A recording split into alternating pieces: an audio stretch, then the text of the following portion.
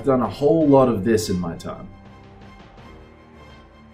Every time there was a new Halo, I was there at the midnight launch when that was still a thing. Sheldon, think this through. You're going to ask Howard to choose between sex and Halo. No, I'm going to ask him to choose between sex and Halo 3. It was kind of my real first exposure to space aliens. Please enjoy my bright blue balls. Now, I know what you're thinking. Kill me or release me, parasite. But do not waste my time with talk. So we're gonna watch some clips and react. For ages we searched for one who might unlock the secrets of the rings. An oracle. Thanks to Squarespace for sponsoring this video. We'll talk more about Squarespace later in the video. So I filmed this video about a month ago and I'm just editing now and I've realized I haven't filmed enough stuff. I'm currently in my office at Swinburne University, so I don't have my suit on me. Super hyped for the TV show, which comes out like tomorrow. So I'm hoping to get this video up overnight. So I'm piecing this together right at the last minute. And I wanted to go bigger than usual. I wanted to do some math. We don't always do math, but we do sometimes. And so let's do some calculations for things within Halo and see how realistic some of the stuff within the game is. Relax. So one thing I always found interesting within the Halo games are these things called light bridges. They're literally bridges made out of light. So I figured we can do a calculation to see if this is actually possible. If you could create a bridge made out of pure light.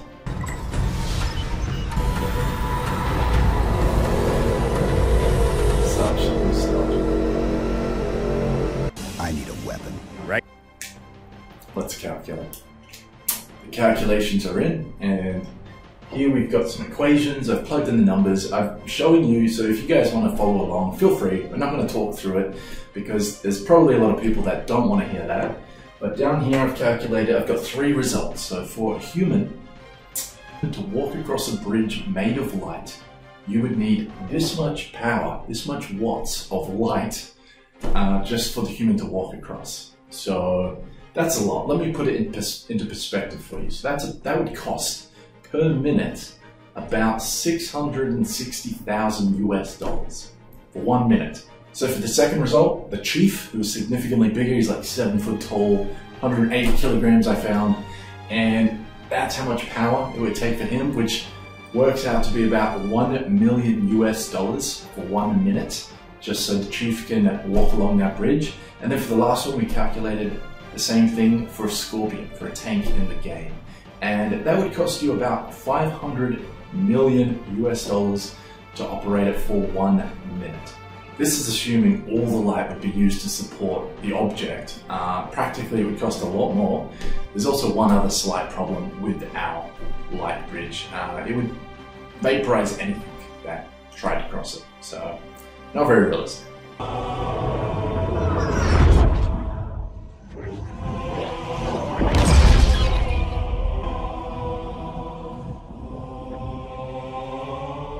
I was trying to decide what would be interesting to calculate in terms of this Halo ring, and not too hard.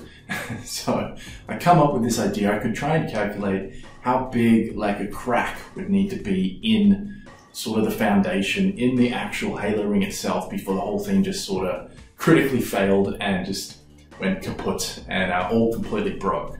Important point, I assumed the Halo rings are constructed out of a steel alloy.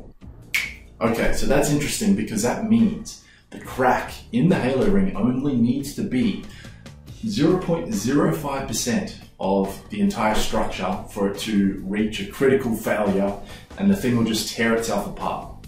I just flicked that into my face, but that's not much at all. So these things, even the tiniest bit of damage on the outside or tension, this thing is just going to rip itself apart, which explains why in the first Halo, a single nuclear explosion was able to just destroy the ring. So Halo rings built out of steel and not very practical, but maybe there's some unknown material out there that we could use, so. They let me pick. Choose whichever Spartan I wanted. Watched as you became the soldier we needed you to be. Like the others, you are strong.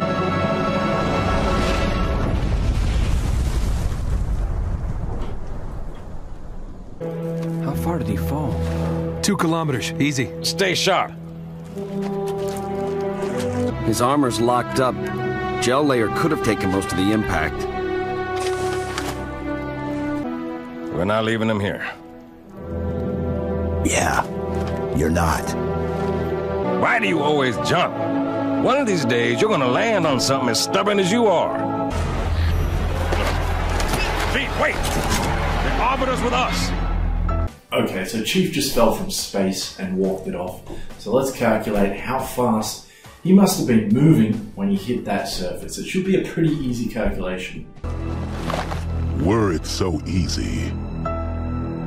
Calculations are done, and Chief was moving at 69.6 meters per second when he hit the ground. That's about 150 miles per hour, which isn't that quick. So I think he could actually survive this, given his, super suit. In MotoGP, riders come off sometimes at like 300 kilometers per hour.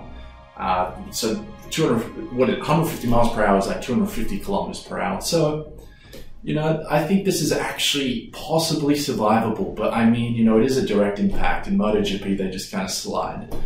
So I'm just going to give, the super suit the benefit of the doubt and say survivable. They're going to try to take our MAC guns offline. Give their capital ships a straight shot at Earth.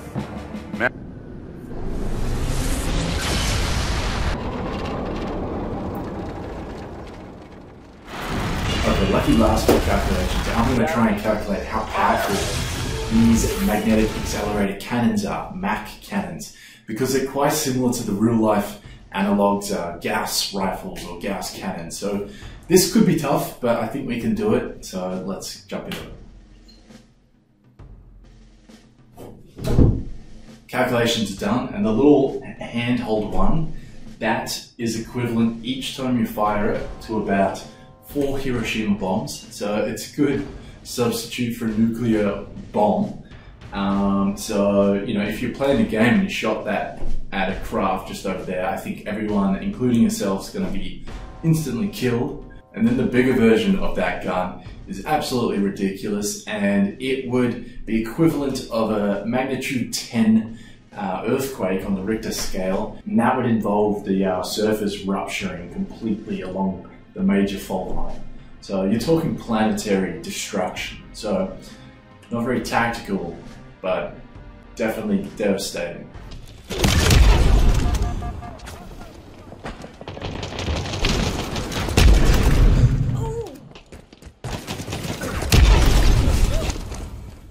I wanted to talk about the gravity hammer because it doesn't make a lot of sense. It's called the gravity hammer, but it sends people flying. If it's gravity, it should probably have the opposite effect, right? So maybe a better name for it would be the dark energy hammer, because we don't really know what dark energy is, but it seems to be like a kind of anti-gravity. Cortana, what exactly am I looking at? That is another Halo. I thought Halo was some sort of super weapon. It is. If activated, this ring will cause destruction on a galactic scale. The device would destroy the infection and its food supply. Halo. Now, is this realistic? Could supernovas do this to a galaxy? We think the kill zone of supernovas is about 25 to 50 light years. So that's like how close a supernova would need to be to wipe out all life on the Earth. Yeah, so that's kind of concerning because, there's a supernova in our galaxy at least once every 50 years.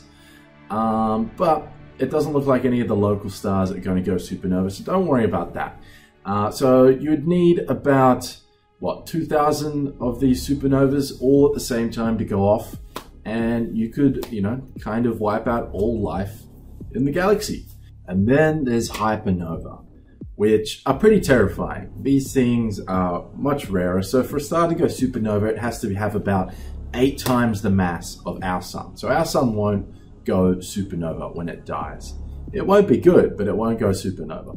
So these hypernova, you need a star with about 30 times the mass of the sun.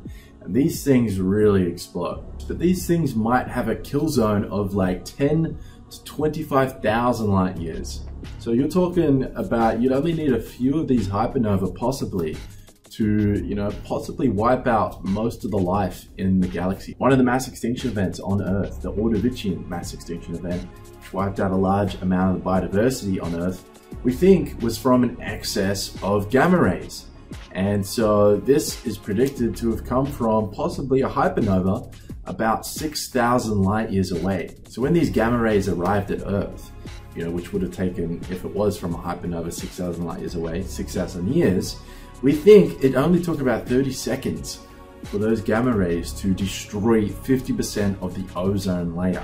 And it would have also ionized a lot of the nitrogen and oxygen, which would have resulted in this smog stuff, which is really bad for life. And we think about 85% of biodiversity on Earth was wiped out from this single event. So not 100%, but it was bad. If you haven't already, why not start a Squarespace website? It's never been easier. From websites and online stores to marketing tools and analytics, Squarespace is an all-in-one platform that'll allow you to create a beautiful online presence and run your business. Via our partnership, we offer a year-long comp service. Take advantage of this for your read as well as for yourself. They have all sorts of really cool features, one of which I think is really cool is their member-only content. They're called Squarespace Member Areas, and you can connect with your audience, and with the content you provide on it, you can generate revenue. You can also manage your members, send email communications, and leverage audience insights all in one easy platform. Another great feature of Squarespace are the email campaigns. You can grow and engage with your audience through these Squarespace email campaigns, and they allow you to create content that matches your website, your logo, existing products, blog posts, so your messaging is consistent and effective. And finally, another great feature of Squarespace is that you can collect donations. You can support your cause by gathering contributions with PayPal, Apple Pay, Stripe, and Venmo. Check out squarespace.com for a free trial, and when you're ready to launch, go to squarespace.com/DylanJDance to get 10% off your first purchase on a website or domain. Sir, permission to leave the station. For what purpose, Master Chief? To give the Covenant back their bomb. Yes.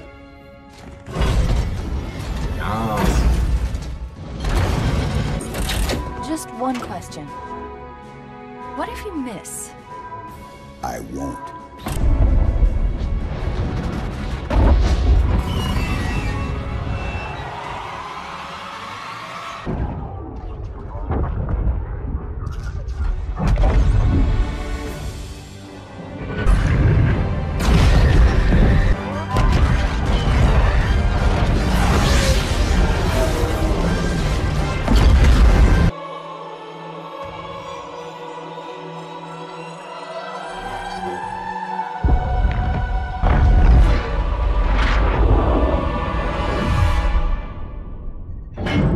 So this is one of those scenes where it's like, just don't think about it too much, all right? Just enjoy the awesomeness.